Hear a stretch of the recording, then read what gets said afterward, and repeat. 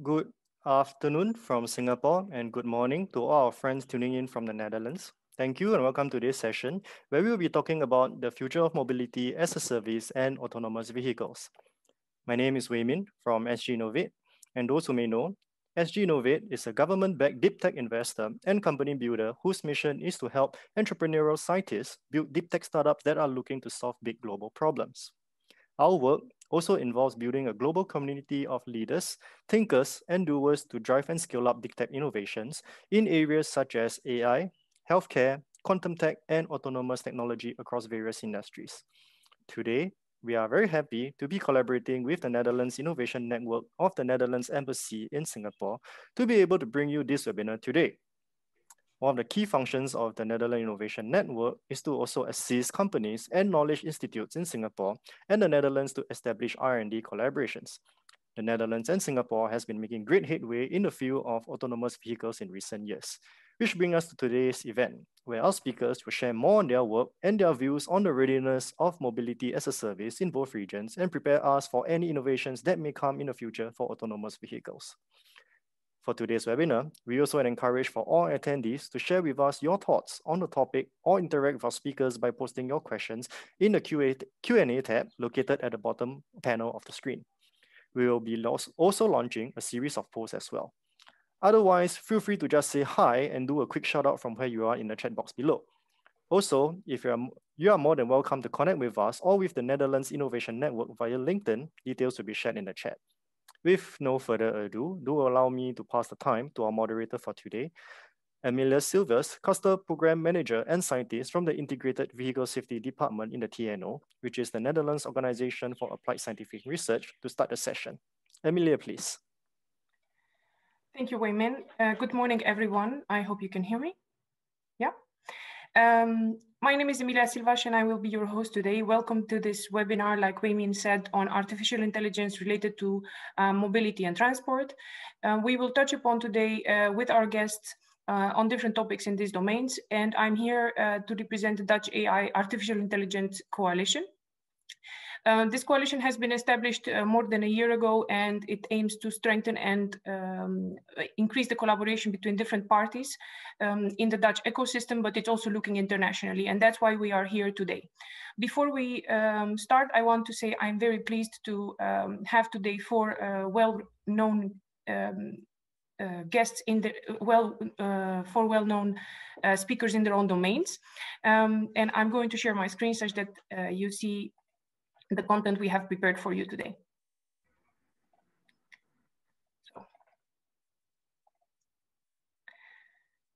So I'm going to start with introducing Akash Pasi. He's the Senior Vice President at Volvo Bus and Bus Corporation. Welcome, Akash. Then we have James Fu, Director of Technology at Motional. We have Gijs Dubbelman, CTO at AI in Motion. And we also have Olap op de Kamp, a Senior Consultant at TNO, which is the Dutch Organization for Applied Scientific Research. Before I give them the floor to introduce themselves and say which applications they are working on, I want to first give you an introduction about the Dutch Artificial Intelligence Coalition, what is the structure and what we are focusing on. After that, we will dive with our speakers in the three questions that we have prepared. As you all know, artificial intelligence has shown a lot of potential in the last years, which means I'm not sure, yeah, which means that it is a good time now to get together and talk about it and understand where are we now and where are we heading, what are the challenges from the companies and the local ecosystems. So the Dutch AI Coalition has been established a year ago, and it aims to stimulate, support, and organize artificial intelligence activities in the Netherlands between different partners, from academia to startups to large companies or municipalities and governments. This is a joint approach for collaboration and common challenges. It has the structure which is shown here. There are different application areas, and the one we are going to focus on today is the mobility, transport, and logistics one. These application areas are cross-cutting other topics which are more generic, the human capital, data sharing, social acceptance, etc. If you want to see more information about the Dutch AI Coalition, you can follow the link which is on the right. And let's now focus on the Mobility, Transport and Logistics Working Group and what are the themes that we are looking into for this working group. We have identified, yeah? Amelia, Yes? I think could you maybe share the slide, attempt to share the slides again? Yeah, sure. Yeah. That means you have not seen my slides so far, right? Yes. That's bad. Okay. Do you see my screen now? Yep, I think you can put it on present. Yep, that's perfect. Oh, I'm very sorry. So I will just scan through very fast. These are our speakers, Akash, James, Heis, and Olaf. Welcome to you all. I mentioned the companies that they belong to, and I was showing to you just now the structure of the Dutch AI Coalition, which is this one.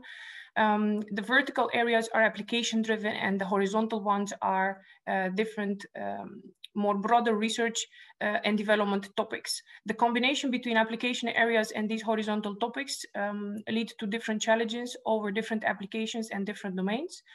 And I would like to have a look with you at the main challenges and the main themes that are part of the Mobility and Transport and Logistics group. So those are these 4 themes. Safe, shared, flexible mobility, accessibility and traffic flow, sustainable mobility, and efficient logistics. We are touching today with our speakers on multiple of these themes, and we have prepared some questions that the speakers will address with us. But before we do that, touch upon different aspects of the mobility and transport things, I would like to give the floor to our speakers to tell us what do they work on, what are the challenges that they see, and to introduce themselves. So I will start with Olaf. Olaf, you have the floor to explain what you are focusing on. Yeah, thanks a lot. Working for the for TNO in the Netherlands, as already said, the independent organization for applied scientific research. I have the role there of senior consultant, and I work for both authorities and mainly automotive industry partners, with a focus on the development of and application of safety assessment methods and tools. And that deals with current state-of-the-art safety systems on board of vehicles, such as advanced driver assistance systems. But we also work heavily towards connected automated driving systems. And in that respect, I have been seconded to the NTU in Singapore for the last years, working part of my time to the CTRAN program, the Center of Excellence for Testing and Research of AVs in Singapore. And there we have been working with authorities and industry towards setting a safety assessment framework that is able to deal with AVs. Now, the AV domain is changing rapidly, and one of the reasons thereof is the inclusion of artificial intelligence into the smart systems of these vehicles, and that poses a lot of opportunities in making innovations in this type of systems. But what I would like to address today is that it also poses several challenges that we really have to address actually as soon as possible. Great, thank you very much, Olaf. That's very interesting. I think multiple of our speakers are recognized in the same areas. I hope also the people in the audience have questions about these topics. I'm sure they do. I will then give the floor to Akash, if he can also introduce himself and what is your focus area. Thank you, Amelia. As Amelia said, I represent Volvo Buses. At Volvo Buses, we consider ourselves a leader in safe, sustainable, passenger-friendly transportation solutions. I would say that in my role over the last 10 years, I have had the responsibility for managing the operations and markets of the international markets around the world, except Europe and North America. During the course of my over 25 years of experience in the transport industry, I have seen many initiatives either succeed or fail. And when I reflect on the reason why, I believe that, let's say if there is a bus rapid transport system, transit system, and if the system has put the passengers in the center of its requirement, then the transport system works well, it identifies with people, and it is able to attract a large number of people who in a normal course would have either driven personal means of transport like cars or two-wheelers. And if the focus has not been on the passenger, but making a nice, efficient system, the system really doesn't work. However, today I'm here that over the last 5 years, we at Volvo have had the privilege of working with stakeholders across the government, the industry and academia in Singapore, in particularly with partnership with LTA and NTU to introduce over the last couple of years, the world's first full-size autonomous bus. This has also given me an insight of how autonomous vehicle solutions can and should be introduced in society in a safe, sustainable, and passenger-friendly manner. Thank you. Thank you, Akash. That's very interesting. So a lot of companies probably focus now on the users. So that's a very good angle. I will give now the floor to Gijs, and Gijs can tell us more about their applications. Gijs. Thank you, Amelia. Hello, everybody in Singapore and across the world. I am Gijs Dubbelman, and I'm the CTO of AI in Motion. AI in Motion is a startup of the University of Technology in Eindhoven. Our background is in deep learning technology for mapping, localization, and perception. A few years ago, we were researching self-driving vehicles, which is also the topic of today. But we also recognize that this technology has much broader applications outside, let's say, the self-driving vehicles. So we are more focusing on niche applications in maritime, in AGVs, in underwater ROVs, to bring these deep technologies there, so that such systems can operate autonomously or semi-autonomously in open, dynamic, and unconditioned environments. And what we observe and what is our main challenge is not so much technical, although safety is, of course, very, very important topic here, but also that if you look at such a system, either a boat or an underwater ROV or an AGV, it's part of a logistics chain, and it's very hard, or if not impossible, to only automate a single piece in that logistics chain and create value, because we need to create value, otherwise we don't have a business. You need to look at the whole logistics chain and make, let's say, improvements or automation over the complete logistics chain in order to create value with these autonomous technologies. And for that, you need a lot of players, right? You need governmental institutions for the legislation. You need to work with your partners in the value chain. So it's really a joint effort to bring these autonomous vehicles into our world the coming years. And I'm happy to discuss these challenges and potential solutions during the webinar. Good, thank you very much. We also recognize these challenges, so I'm glad that you bring them up. The ecosystems are very important. I'll give the floor now to James, that he also tell us what they are focusing on. Thank you, Amelia. Hi, everyone. My name is James. I'm with Motional. Motional is a joint venture between Aptiv and Hyundai Motor Group, where we are working on driverless vehicles for like a robotaxi fleet, making it a reality. So we are doing all the development work and testing in cities across Singapore, Boston, Pittsburgh, and currently we have an actual commercial fleet deployed as part of the Lyft network in Las Vegas. So the kind of work we do is regarding perception, planning, controls, all the AI in the car, from the command center to remote vehicle assistance to internal validation of we build our own simulation tools, mapping tools, and so on and so forth. Personally, for myself, I've been in this working on autonomous vehicles since 2013.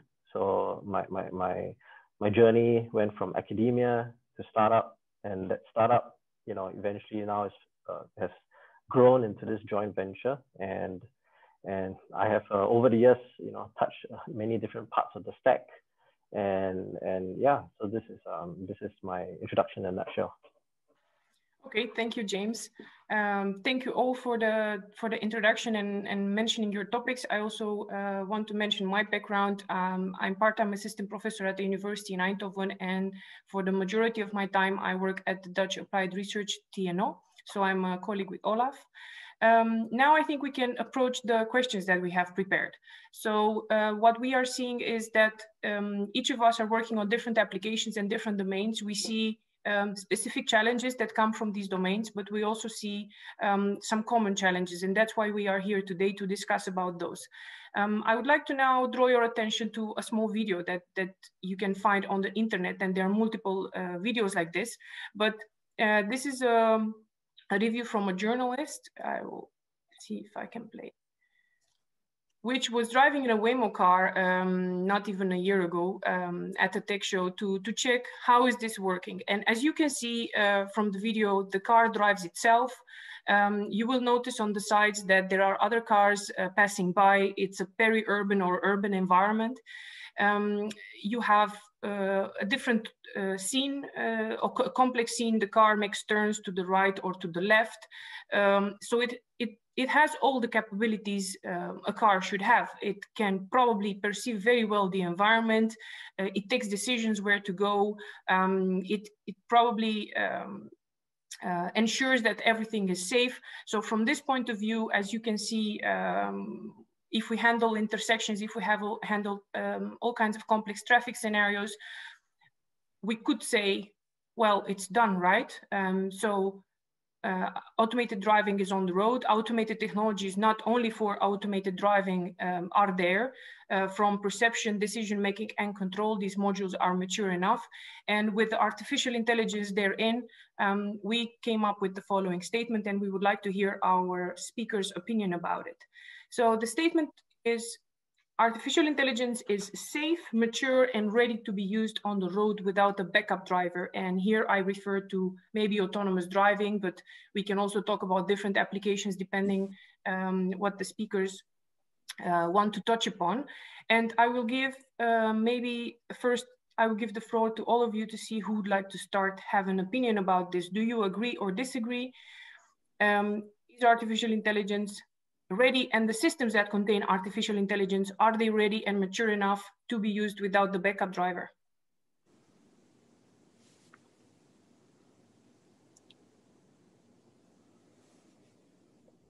If I don't address any speaker, then maybe... Okay, Akash here, I think I can start.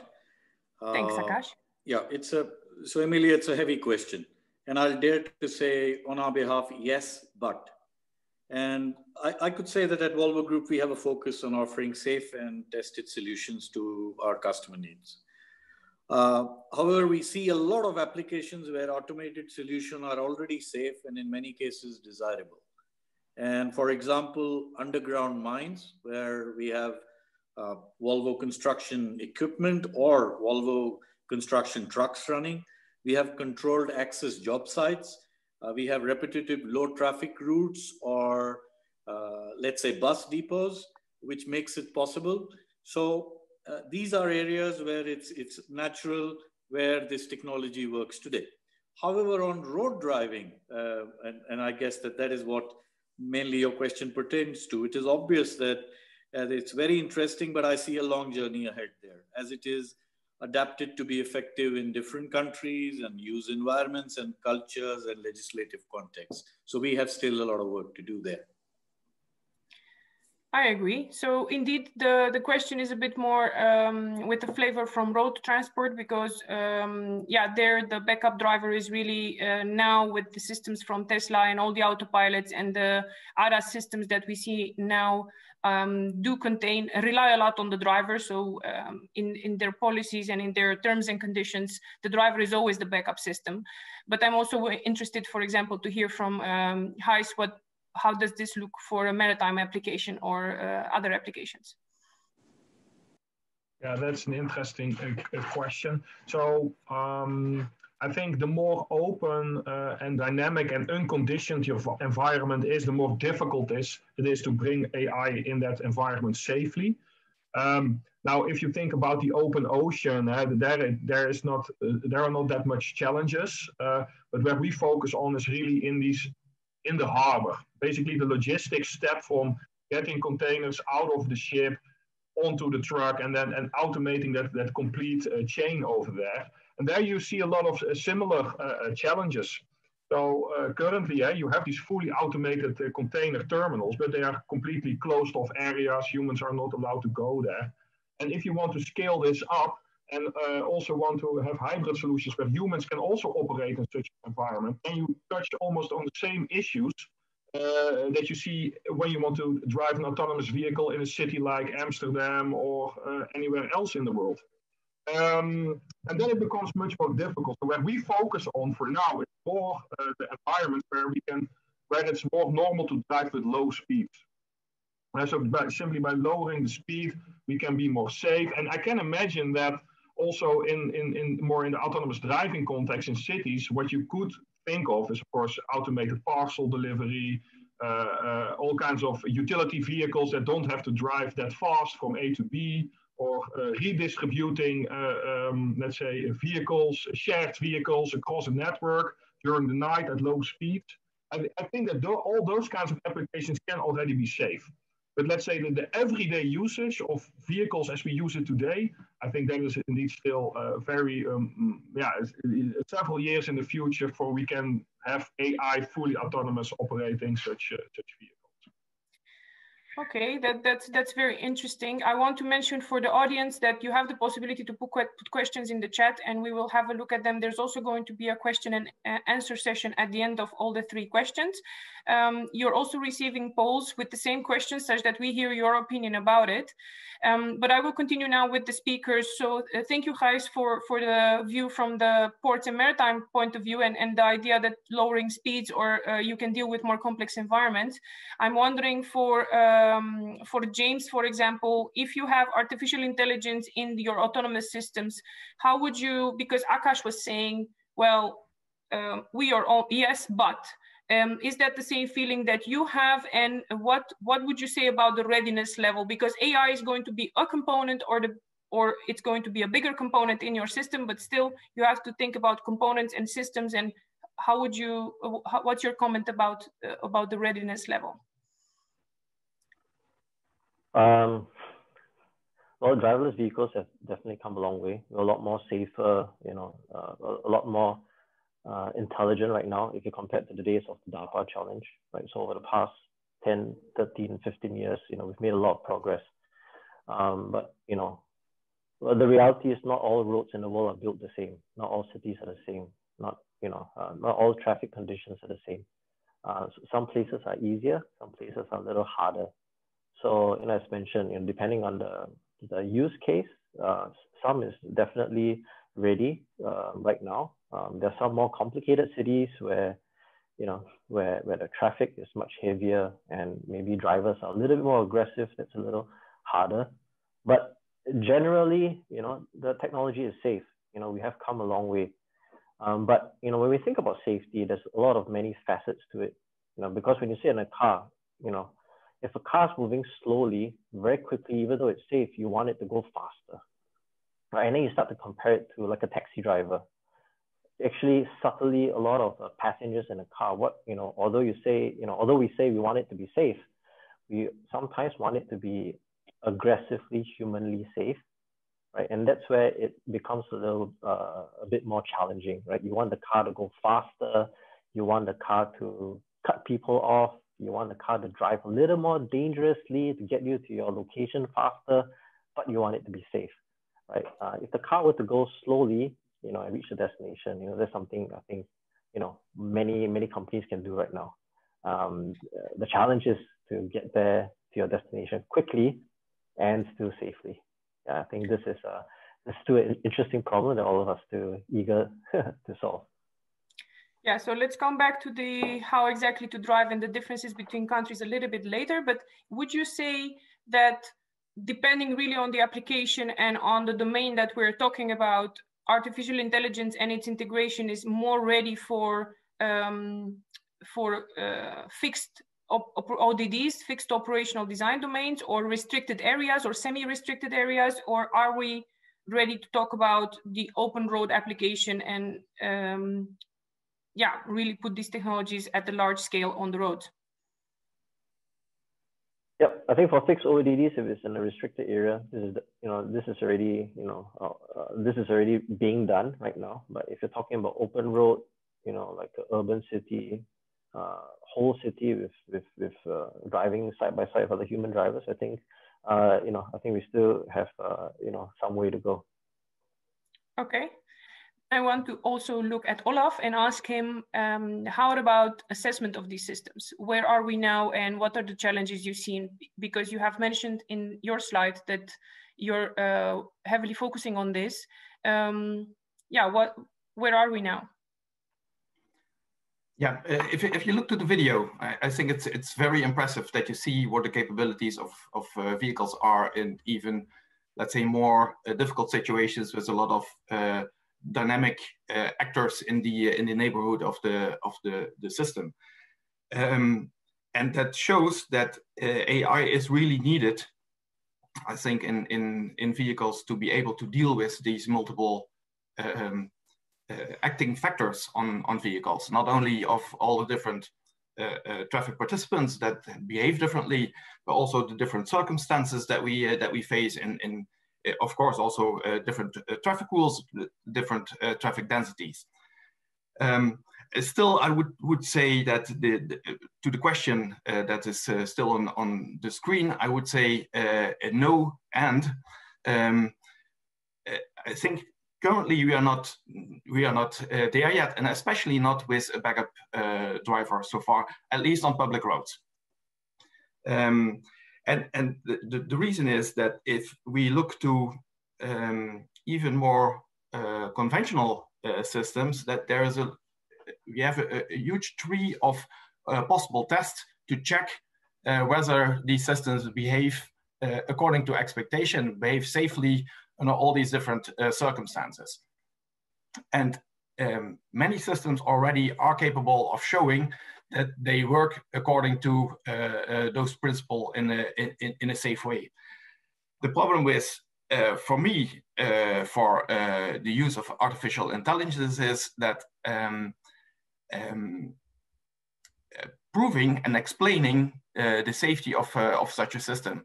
And if only looking to the operational design domain of an AI system, I think it's very difficult to show even what the real ODD of a system is, and how does AI behave within the ODD. Okay, but what is happening on the boundaries of the ODD, and is it aware that it might cross the boundary of the ODD?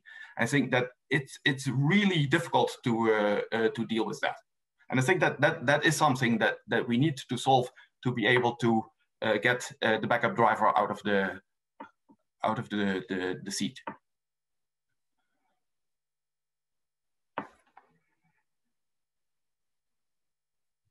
Amelia, I think you may need to check your mic again because we can't hear you. Can you hear me now? Yep. Okay, good.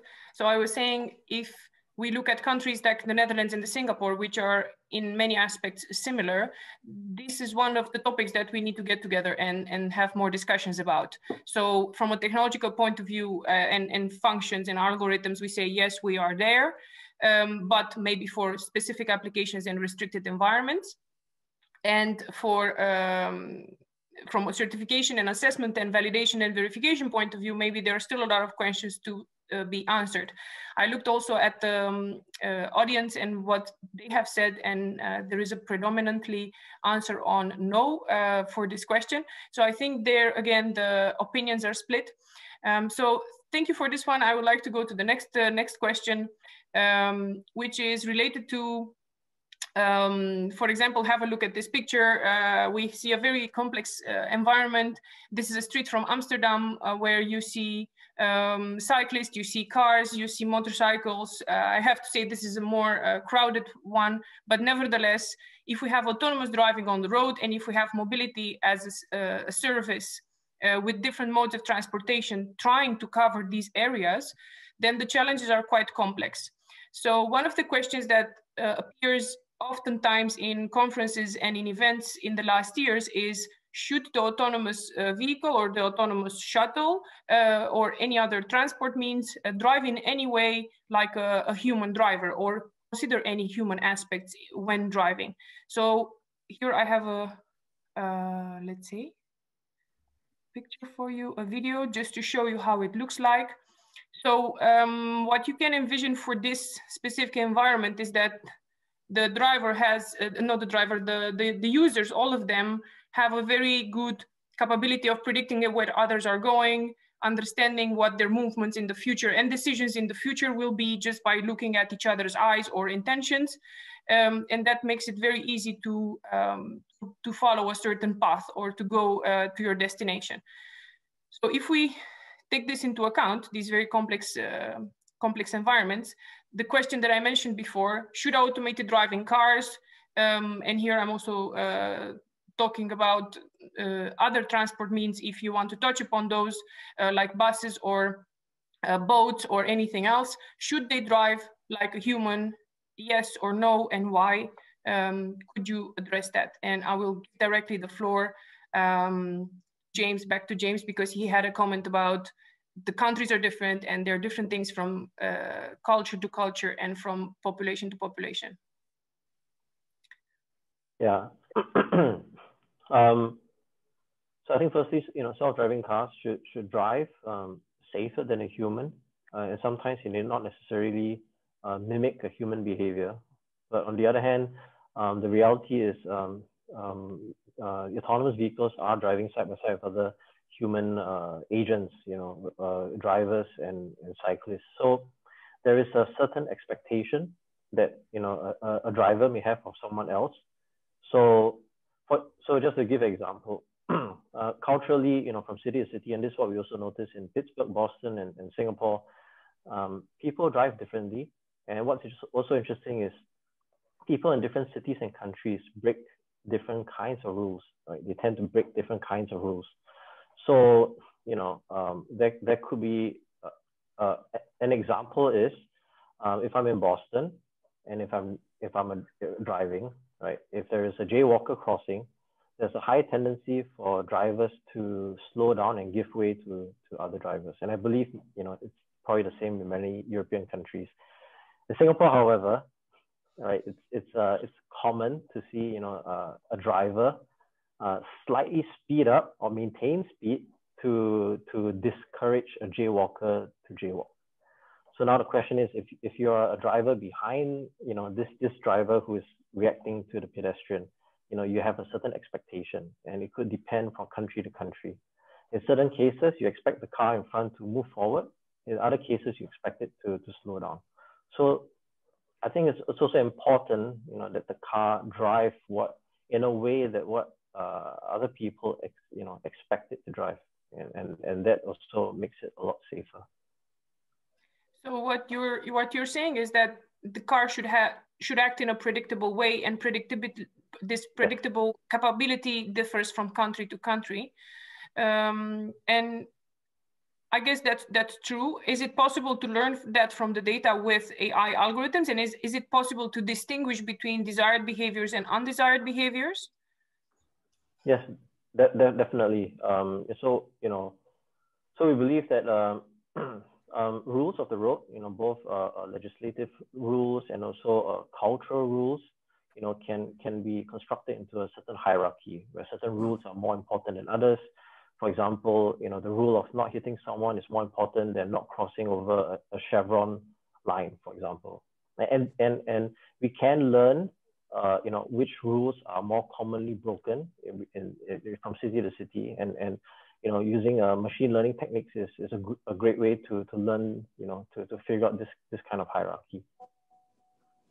Okay, and then now I'm going to look at Akash and ask, do you also look at these aspects, and do you can you also distinguish between, can you give me examples of flavors that you see, because you have multiple locations with your company, so I guess you've seen results from different countries and different cultural aspects on what we can expect from automated technologies. Yeah, first of all, I think if I remain at a high level, I'd like to say that in the last 100, 120 years, we've not even been able to sort out around the world or harmonize what is a left-hand drive market and what is a right-hand drive market. I mean, we still have those differences, yeah? So going on this path is not easy. Automated vehicles, of course, should do no harm. That's most important. Their success will depend on the ability of the technology to be able to fit to the user with being in the center of whatever is being done. While there'll be an initial period of adjustments, we feel, no one expects a modern car or a bus to behave like a horse carriage. I don't know how many people know, but in the initial days, and I'm talking 100+ years back, I believe that people were actually employed when cars started to walk in front of the cars with flags so that they could clear the road for them, and there were speed limits. So it's a journey, and we will get there.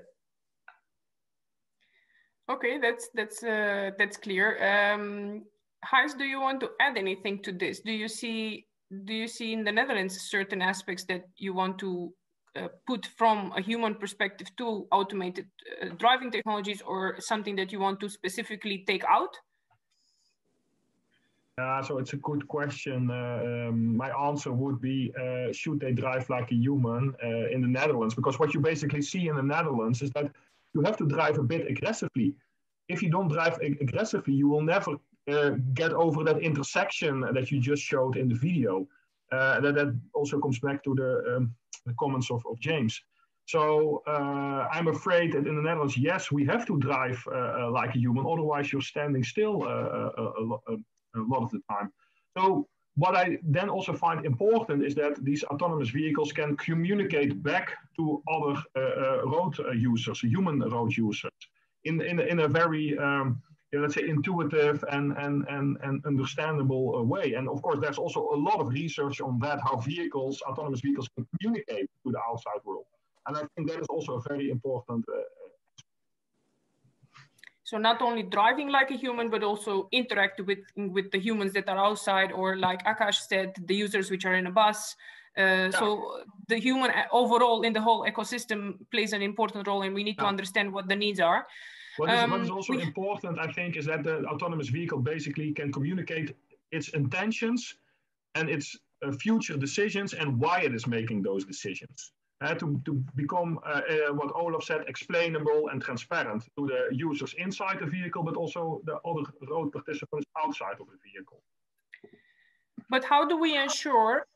We have done with some of my students and some collaborators, we have looked into the human aspects that should go into automated driving. And we also have a group at TNO that looks into that.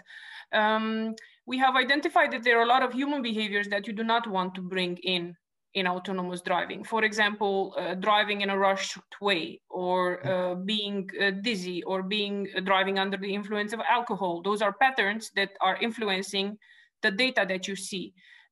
Is it actually possible to distinguish between these behaviors, and how can we, and I'm going to also then give the floor to Olaf to ask, how can we specify these capabilities for an algorithm, and how can we ensure that we can test these things once we say, because it's easy to claim it should be like a human, but then how can we specify it to be done in a proper way? Yeah, exactly, Emilia. If you look to driving, and Gijs already touched upon that. It's if I look to that movie in Amsterdam, there's continuous negotiation between all the different traffic participants and anticipation that goes both ways. And I think it's extremely difficult to get that level of anticipation into an automated vehicle. Maybe AI there is a part of the solution, but that means also communication. And communication to the outside world, oh, this is my intention and this is the reason that I do it. I think it should also be very clear to the other road users what is meant by that. And now, it's different people behave differently. So if we say, okay, an automated vehicle should drive like a human, then my first question would be, okay, and which human do you then take? It should drive at least better than myself, or at least better than the average driver. And we all know that if you have a driving license, you think I'm one of the best drivers in the world. That cannot be the case, because there's a huge distribution in the way we drive on the road. So what would be our reference to driving? And of course, there's a lot to learn from current behavior on the road, to be sure that the behavior that an AV shows in the end on the road is in agreement with, let's say, maybe the majority of good driving. And that means that we need an analysis of what is then accepted, what is good driving, and how to quantify that. That's extremely important, and that are also things that we are currently busy with to not only to get the algorithms in vehicles up to a level that they might mimic human behavior, but also to actually test current systems, because that behavior is already there on the road, and current vehicles should also be able to deal with that type of behavior. So that's a large part of the work that we do, is getting access to what is normal behavior. How do vehicles, but also pedestrians, cyclists, other road users, how do they behave, and what are, let's say, the corner cases to both sides of the spectrum, and that is important knowledge to be used also in the development of future systems. Okay, thank you. I understand the reasons and the motivation that you're mentioning, and I think that's something that everybody should think about. I'm going to, because we get a lot of questions in the chat, which are very nice, I'm going to use one or two of them such that we hear your opinions about them. Related to what Olaf mentioned, and also what everybody was touching upon, one of the questions is, what are your thoughts on a new generic rule for automated cars on how to behave, like having a new global rule for that? One second, then, because I see more questions popping up and I lost the one that I was addressing. So despite the differences between different countries, should we or should we not have a global rule in cases where AI is being used? What do you think? If I may start here, I think that is extremely difficult. I do understand the need for or the possibility, if you have a global rule, then everybody can stick to that, and that might work. But how to come to such a global rule, how to harmonize that behavior, if you look to all these different countries that really show different behavior on the road. If I compare only the traffic system in Singapore with that in the Netherlands, then my feeling at least is that in Singapore we much more stick to the traffic rules than we do in the Netherlands. And how do we deal with that? I mean, I think I do understand the basic idea of harmonizing such rules. But I think it's extremely difficult to come to such a rule, and that should not hamper us in getting the innovation further. Does that mean that the rules have to be in a way at the local ecosystems level and at the local national level maybe, and also try to make them uniform by having collaborative discussions and trying to find consensus across countries? But of course, you cannot make everything very global, because then it's either too restrictive or it's impossible to implement and it's not feasible. Is that the proper summary? Yeah, I think so. Yes. Okay, then I'll take a few more questions because they are very interesting. We have Albert asking, what is the panel opinion about autonomous vehicles dependency on infrastructure? Quality of roads, road lane markings, sufficient signage on the roads, Do you have any take on that? I think, Akash here, I could just add that, yes, that is for us a very important aspect as an OEM. The performance of our vehicles world over, whether it's trucks or buses or construction equipment, is very, very dependent on what kind of infrastructure is available.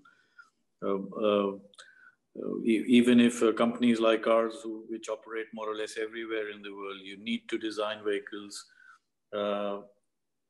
which are more or less the same. However, when you come to some traditional areas where the infrastructure is weak, then you need to do some more things than what you do on a normal product. So I guess that as we move towards AI and automated solutions, this problem will not walk away.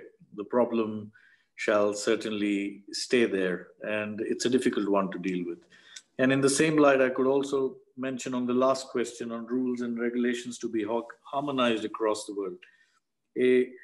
Again, I think over the years, it's rather been very difficult to do that, because when we talk of harmonizing rules and regulations, it gets into an aspect which is not technical, which is not about machine, but it is about people, it's about politics, it's about culture, and that creates the added difficulty in what we do. I also saw one of the questions here where somebody brought up the good point of partnerships, and I think that is something which is very different for us as OEMs. 20 years back, when we used to do something, we would do everything ourselves.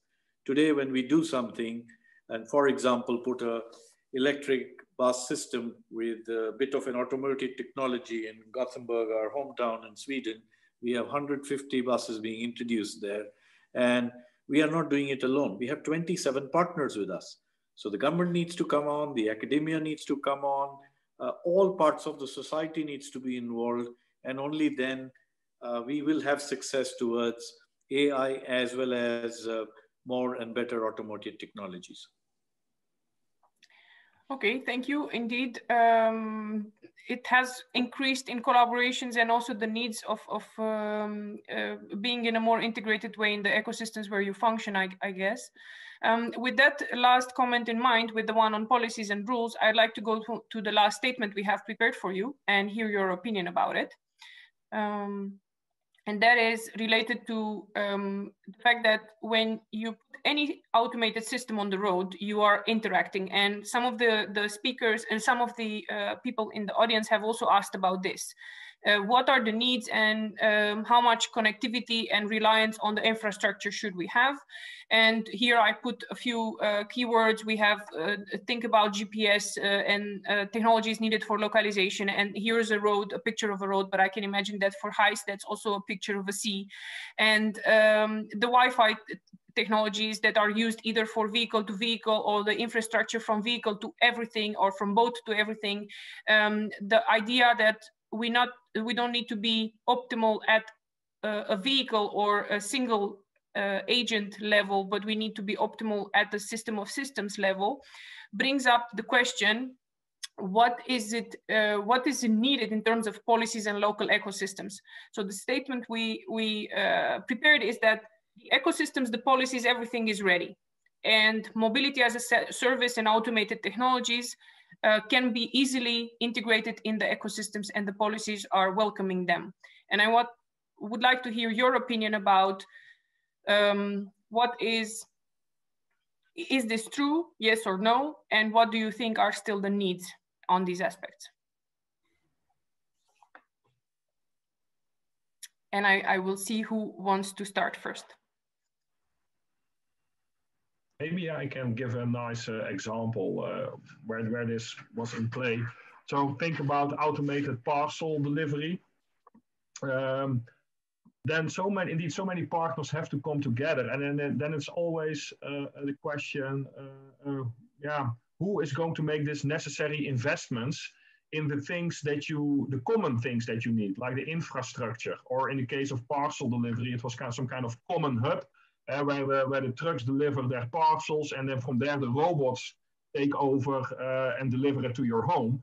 Then does every parcel delivery company does need to have its own hub, or can we have a shared hub? And then who is going to invest in the shared hub, and so on. And then you come into so many discussions on who's going to invest where. that I think it's also the responsibility of the governments to at least create an ecosystem in which it's an investment ecosystem where it is easier or less risky to invest in the rollout of such technologies. Okay, so it's about investments, infrastructure changes, who is going to invest, who is going to focus on that, whose responsibility is it? I'm looking maybe at also at the other speakers. Do you want to comment on that? Or do you all agree with the statement of Gijs? And the question would be no. So we're not, it's not yet there. We are not there yet to have such an ecosystem. Yes, my mind also goes into, so it's the infrastructure which needs to be ready, but I'm also thinking about when something goes wrong, because there's more and more automation, more complex systems, more software, we rely more and more on complex software. If something goes wrong, say that you cross with the car through an intersection where you have got information from the infrastructure and something wrong happens, responsibility and how do we look from a policy making to that? Do you see any challenges there, or from your local ecosystems? Because we have Gijs and Olaf in the Netherlands, and we have James and Akash in Singapore. So I'm looking to see, are there any differences? Do you see any challenges here?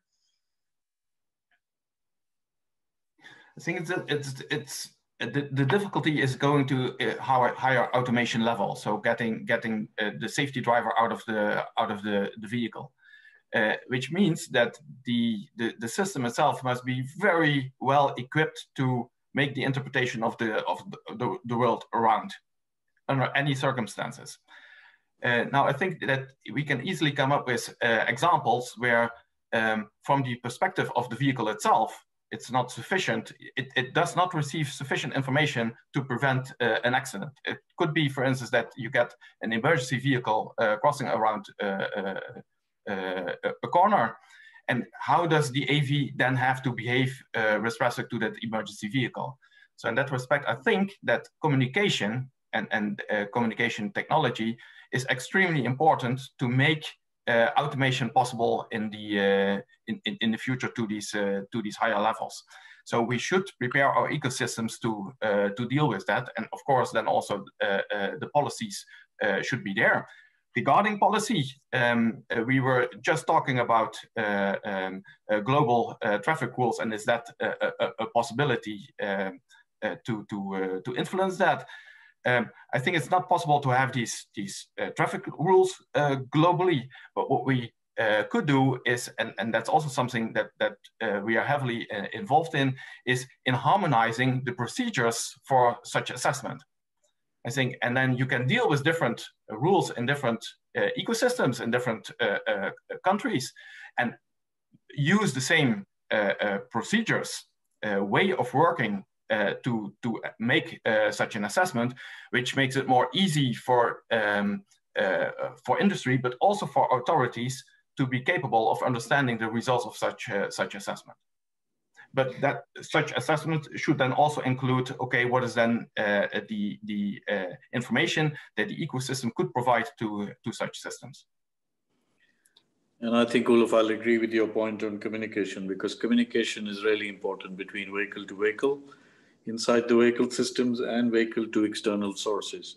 However, I think I'd also like to remind everyone here that as an OEM, of course, and I think we see it and everyone does, the rapid strides which are being made in technology. So even if we are not we don't have a fully automated vehicle, so every single year or every year or two, when you change your car or you change your equipment on a truck or a bus, you see many more modern automated systems which get added on. Today, it is normal to find an adaptive cruise control is a way of life. Parking assistance is a recent way of life. Lane departure warnings is a recent way of life. So as we move on from one year to another, even if the overall roadmap is not ready because of lack of some directions or complete technology being available, a lot of it is getting added on step by step, which is making life easier for the driver, leading to one single day when there would be no driver behind it. Yeah, that's indeed true and challenging. If you think about the previous older ways of certifying and validating and verifying a car with these, also including these new ADAS kind of technologies, do you think when we talk about artificial intelligence that something should change in the way we validate and we verify the systems? And should that, how transparent should that be towards the public, such that the public has acceptance and trust in the systems that they are faced with? Again, if I can make a short comment, I think at Volvo we see three key areas when it comes to automated vehicle with the help of AI. And I think one area is technology, which you're talking about. And we see that technology is something which is moving fast and rapidly catching on. So over a coming period of time, technology will not be the showstopper. But there are two other areas which are equally important and which need more attention and where more work needs to be done. And one is people's behavior. People's behavior, the ones who drive it, the ones who travel in it, or the ones who are around the vehicles. That is something where the public is not ready yet. And that in itself needs a lot of study as we feel.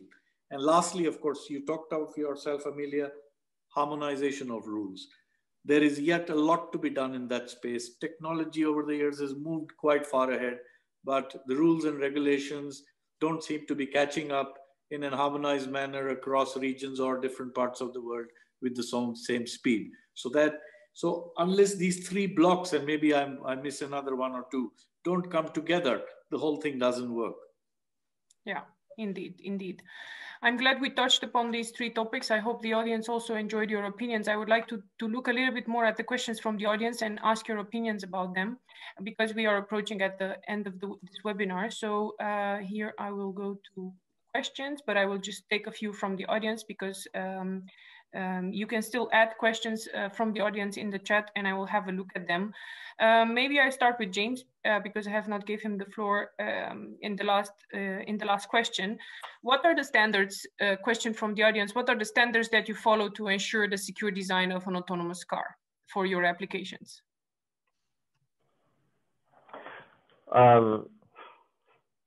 So, I think most companies are following, similar standards, like ISO 26262,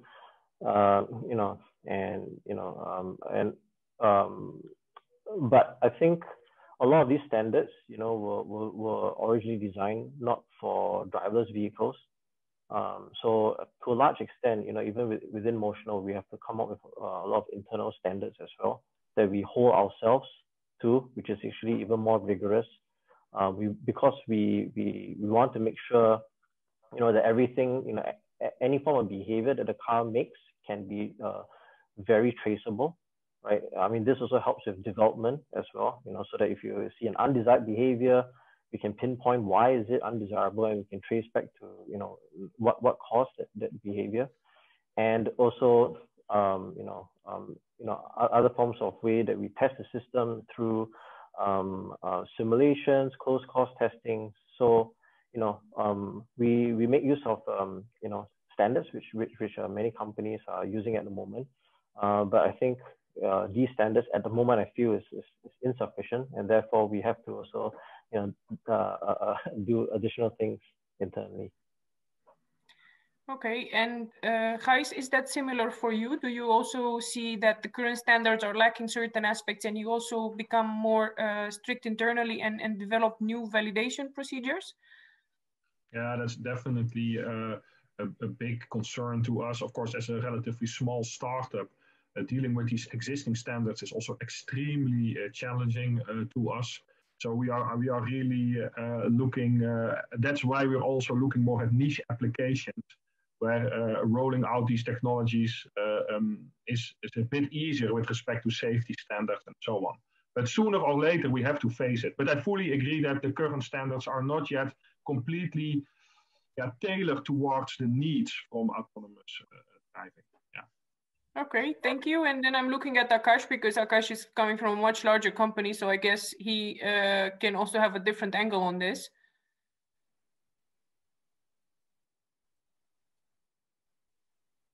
Akash, you are still muted if you want to comment on this. Sorry, Amelia, I was typing in an answer. Please go ahead. I missed the question.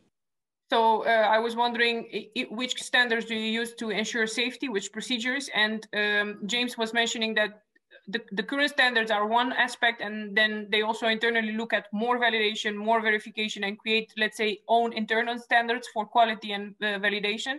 And Gijs was saying from a stand-up of a startup, you first have to comply with the current standards, which are already an interesting point, and work on new standards. But indeed, they were recognizing the need of, let's say, improved or new standards. How is it for you at Volvo? Well, I think that I would have a much simpler answer to this. For us, everything is driven around our core values of quality, safety, and care for the environment. So I think that is what governs us, and primarily safety. Whatever we do has to be safe. And of course, that is where most of our on our standards. Okay, we lost you for a second, but the main idea and the main message I understood was that safety is primary. So I think Olaf agrees with that. I'm also want to ask the last question before we give back the floor to Wayman. Olaf, if you look at the possibility of having scenarios or some sort of harmonization across countries, or at least in EU, do you think these scenarios need to change or the standards need to change when you consider artificial intelligence systems, which are trained on a certain data set, or what do you see anything in that direction? Are we going to use scenarios for testing artificial intelligence, and will they be different? Actually, I don't think that scenarios itself, they will change from maybe from continent to continent or from country to country. But in the end, these scenarios are describing what is happening on the road, and any vehicle should be capable of dealing with that. So I don't think that we will have specific scenarios in testing the complete vehicle system, if it's AI considered, or let's say more the traditional control systems. But it will be very important to get harmonization in how to use such scenarios across the world. Of course, you have those standards like ISO 26262. That's great to have them, and we will behave according to those standards. Also, SOTIF is important, but if we look to the vehicle as a whole, then I think that in addition to testing according to these standards, we will need scenario-based testing, and I don't think that will change for different type of systems. And certainly, these scenarios will challenge also the ODD of an AI system. So I would think that we will be able to at least come up with a kind of safety rating for such systems as well. Okay, that's very interesting. Thank you all for all the thoughts and sharing with us your opinion and sharing insights from your companies and from your applications. I want to close the webinar now. I will give back the floor to Wayman for the final words. From a Dutch AI coalition point of view, we are very much open for collaborations and to bring topics together and challenges together. So please drop us an email, go to our website, and you will find there a general mailing address that you can approach the whole coalition for different topics, or you can find the mailing address for mobility, transport, and logistics, which reaches me and my colleagues. Thank you for joining today and for all the interesting questions. To all the speakers, also thank you for joining. Very nice discussions. I hope you have a few more minutes to answer a few more of the questions in the chat. Thank you for the ones that you have already answered. Wayman, I will give back the floor to you. Thank you for organizing this, and thank you for having us here. Yep, thank you, Amelia, for the great interaction with the speakers. I think there were really great points brought up from everyone. On a personal basis, I'm definitely excited to be able to sit in the self-driving vehicle in the future. Hope that will not take too long to happen in Singapore. That being said, I'd like to represent SGInnovate to thank all the attendees who have stayed with us until now. I would like to say a very big thank you to all our speakers, Olaf, Akash, James, Gijs for the webinar and the great insights and discussion points shared by everyone. To the attendees, do keep a lookout for our post-event mail, which will contain a recording of this session. Do reach out to us at events@sginnovate.com if you would like to connect with any of our speakers or just to have a chat with us for collaboration opportunities. Do also remember to give us your post-event feedback when you exit the webinar or through the post-event mail as well. With that, this is Wei Min signing off from this webinar. Hope that everyone will have a great day ahead. Stay safe, stay healthy. Hope to have you again on our next webinar session. Goodbye, everyone. Goodbye. Thank you. Goodbye. Bye. Bye.